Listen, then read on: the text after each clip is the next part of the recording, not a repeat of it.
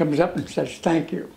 And little Boy Scouts, little girls. The 11th honor flight took place this past year, and one lucky World War II veteran experienced it with his grandson. And the helpers, in many cases children or grandchildren of the veterans, why, they were blue.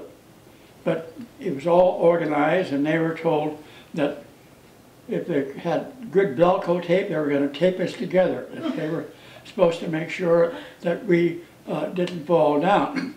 Now, I qualified for World War II. Charles Day was sent his draft papers after attending college at San Jose State. He signed his enlistment papers to the Army in 1944 and served 36 years, and later found himself retiring in 1980.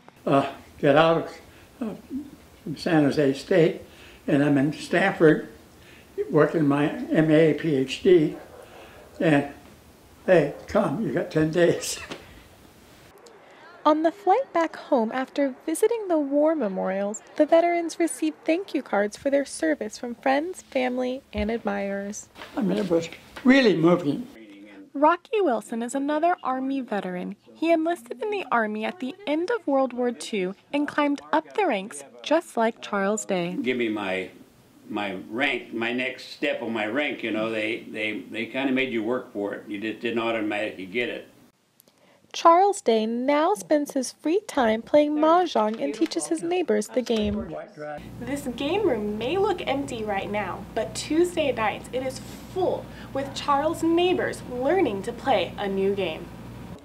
Charles Day has dedicated his life to serving our country, and appreciation for his service is recognized nationwide. Kaile Hunt, Fresno State Focus.